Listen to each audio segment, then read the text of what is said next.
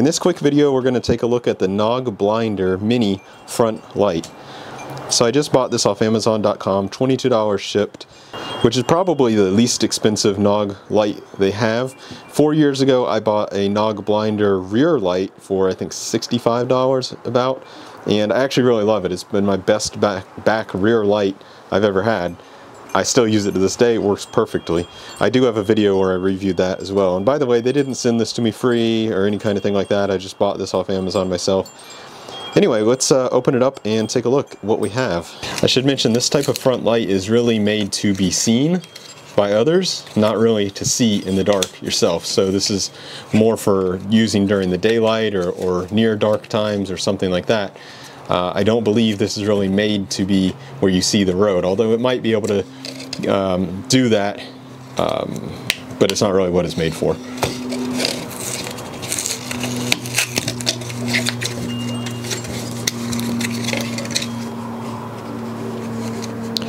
The company is an Australian company. I know that from my last product I bought from them. I kind of looked them up a little bit. It seems like a pretty legit company. They sell a number of lighting products, mostly for bicycles, but also for running and other things like that. Okay. I guess I'm not opening this properly because that's way harder than it should be. Okay, we got it. Come on out. Got it. And they have this miniature mini instruction manual, which is pretty cool. Starter guide, actually. The concept with this light is the same as the rear Knog that I have, rear Knog light that I have in terms of how it mounts, which is basically you have a rubberized elastic type strap, and you just wrap it around, and this part here hooks. Let's see. Hooks like that. And if you need a different size, it comes with two sizes. Looks like this one that is on it right now is the smaller one. And then you can go with the bigger one if you want, if you need. The other one I bought was quite a bit more expensive. I think I paid $65 for that one. Anyway, let's go ahead and turn it on and check it out.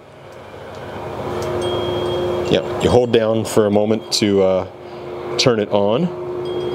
You know, it's hard to really tell the brightness on a camera, you know, but let's go through the modes. It's very bright to look at, I can tell you that. Okay, that's the blinky mode, standard blinky mode.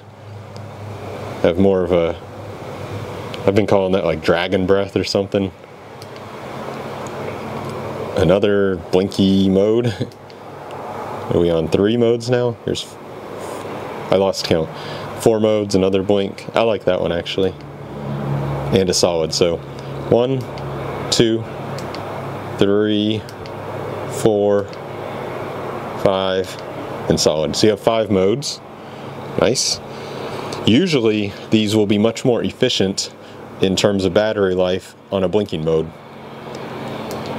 And that's simply because of the fact they're on less amount of time. So I oftentimes like to use a blinky mode to save battery life. Let's take a quick look at the specs. I think there's a couple on the back here. So it's USB rechargeable. That's an interesting feature of it. Just like my other Knog, you just plug the whole device right into your computer or anything you want to charge it with. My other one was like that as well. By the way, you long hold to turn it off, just like when you turned it on. My other one's like that too, and at first I wasn't sure if I would like that. Is it going to hold up? You know, is it going to get damaged?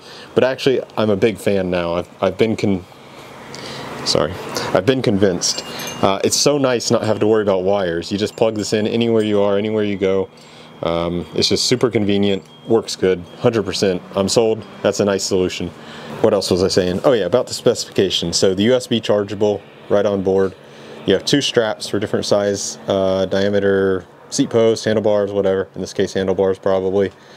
Visibility, it says 800 meters. I think my other one was a bit more, probably around, I don't remember exactly, over 1,000 meters. Just talks about battery technology there. Peak lumens 20, which isn't a lot, but it can tell you in real life you don't want to look at that, so it's pretty bright. Waterproof, IP67, which is standard. Runtime on EcoFlash, 11 hours. Now that's always impressive, and it's the same thing with my other one. It still has a very long battery life. In the description of my other video, I did mention that I did a test to see actually how long it lasts, and I don't remember what it was, but it was really close to what they advertised. So I would believe in whatever the most economic mode this is, it will probably do 11 hours. Oh, it's mentioning that it fits aerodynamic and standard seat posts or handlebars. 18 grams is the weight. Here it mentions again the 5 different modes. Alright, enough talk, let's try it out. Alright, let's go ahead and stick the light on my bars. I think this is a 31.8 millimeter bar. And this is actually slightly bendable. You can see there? Maybe you can see? That bends a little bit, so I think it'll fit whether you have a small bar like that. Let's see if it'll fit. Yep, can fit on the small part, or it should work also on this larger part. Ooh, okay, for the larger one it looks like we're going to need to go with the bigger band. You can see that one's quite a bit longer, so I'll pop that off there. Now that's a much tighter fit, but let's see if we can slip it through. Alright, there it goes. Now let's stick this through here. I think just the way you took it off, the same way. The way you take it off. There we go, that looks good. Alright. I got it set back correct, and now we have the bigger band, so let's go ahead and mount it and see how that works. So basically the bigger band works better with the bigger bars, the 31.8 millimeter bars. Anyway, let's go outside and take a look at how it actually looks. One quick tip for all your accessory mounts and kind of rubber band type of things, I just put them all in one bag.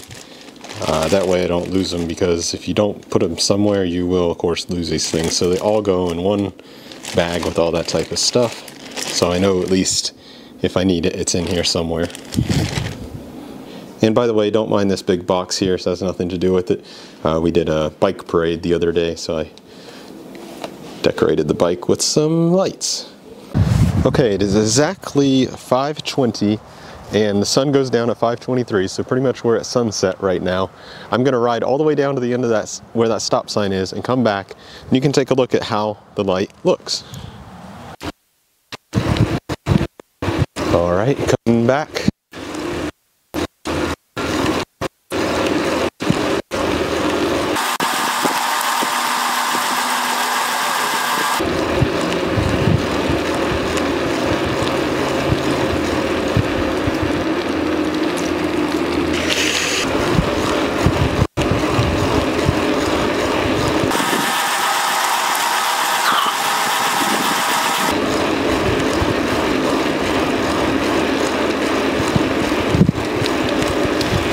Okay, time now is 5:47, so about 10 to 15 minutes after sunset. Let's go check out what it looks like. And by the way, one nice feature about this is that it will remember what setting you are on last after you turn it off and turn it back on. Anyway, go ride down there to the stop sign and we'll see what it looks like.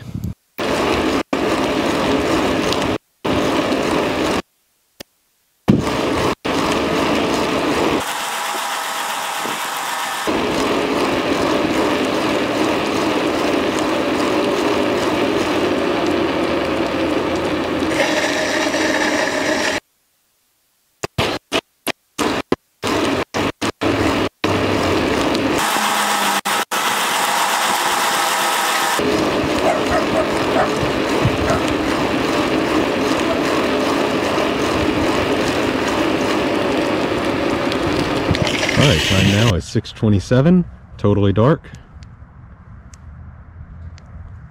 Let's see how this works as a front light, which I don't think it's intended for.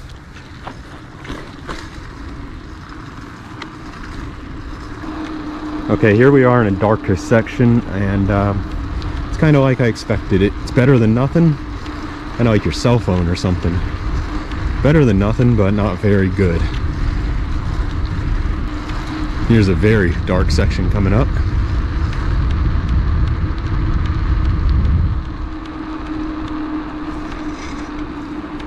Yeah, I mean, it's way better than nothing. I can see the road at least. You know, I can see the road, but it's not that great. You wouldn't want to use this as your primary front light, But in a pinch, I guess it'll work. All right, that's about it. Thanks everybody for watching. See you guys in the next one.